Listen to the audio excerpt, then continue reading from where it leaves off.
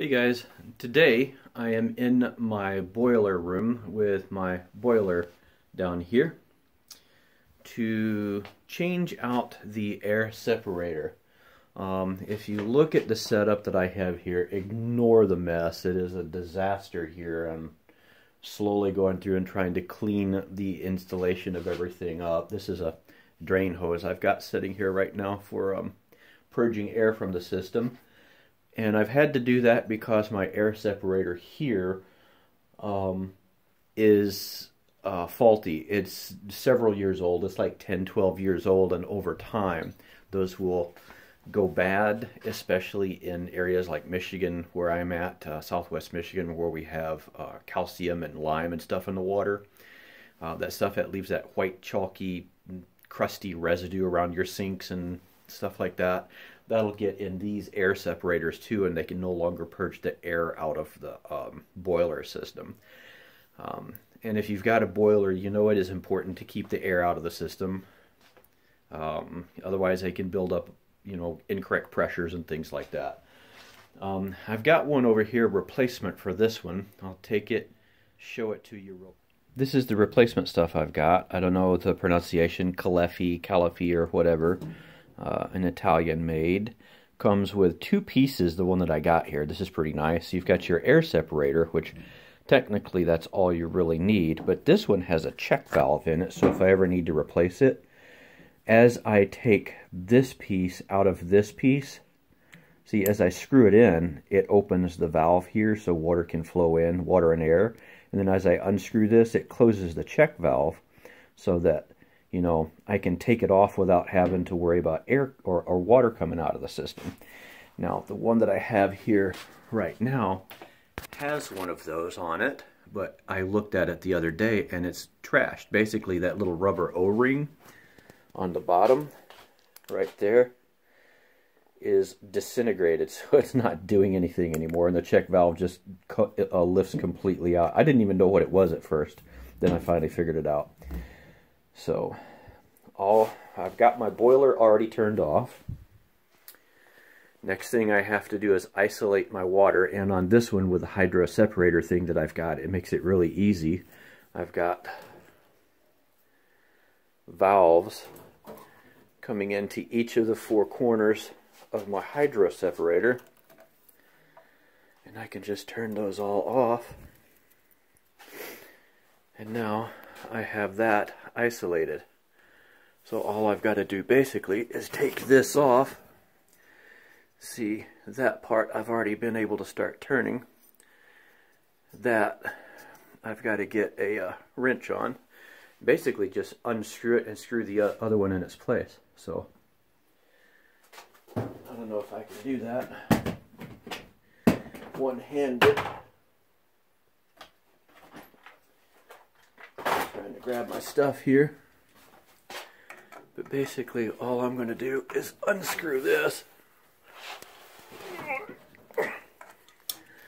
I screwed it back in tight the other day, didn't I?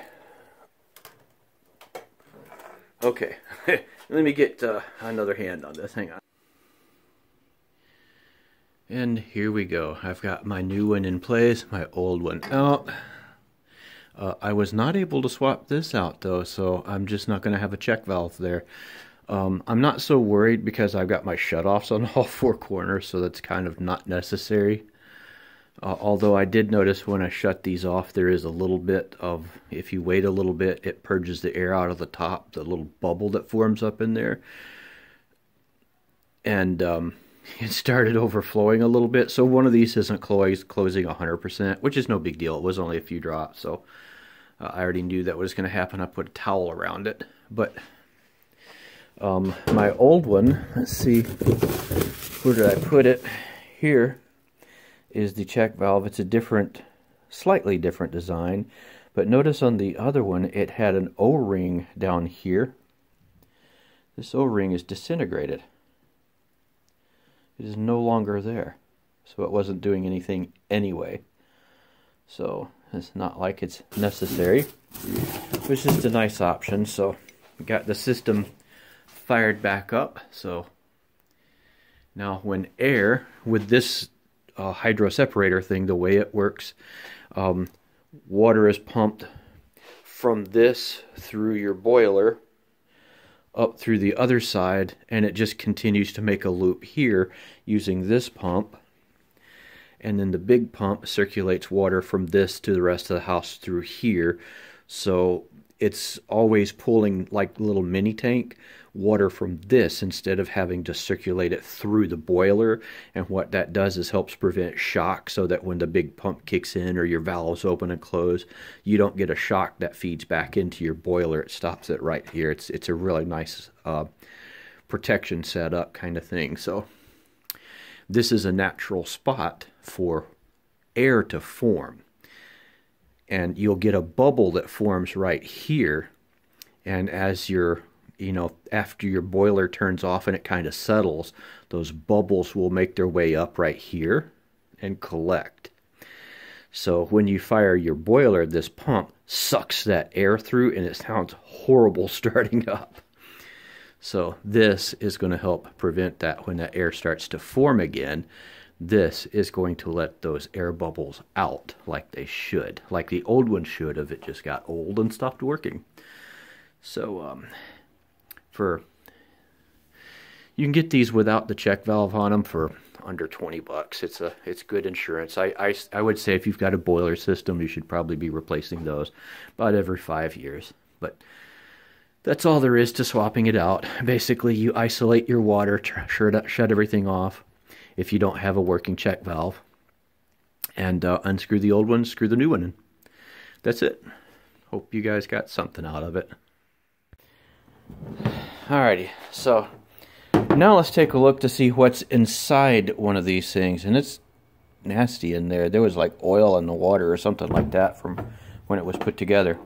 So inside this is how it goes. There's this little float thing. What I believe is when there's, I think this is how it works, is when there's water in here, this floats up to the top, and it, in the process, pushes up on this pin here to close the little valve inside there so that air can't get through.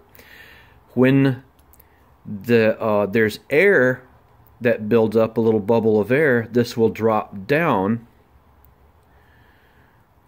I think that's how it works, so that it opens the little diaphragm there, lets air out, and then as this floats back up, it closes the little needle valve that's inside here. So that something in there somewhere is gummed up so that that doesn't work, or this isn't floating, or it was stuck in place or something like that. Whatever, it stopped working and needed replaced. So these are super simple devices, but they can fail. And look, there's like gunk on the bottom of it. So, and it's, when I feel it, it's really sticky. So I think this might have just stuck to the inside or something. I don't know, but it was not doing its job. I mean, look. Just look at the mess that's coming off this as I touch it. That should not happen. It's water. So, yeah. Hopefully the other one does a much better job now. I think we've got it good. But that's what's inside those things. Cool, huh?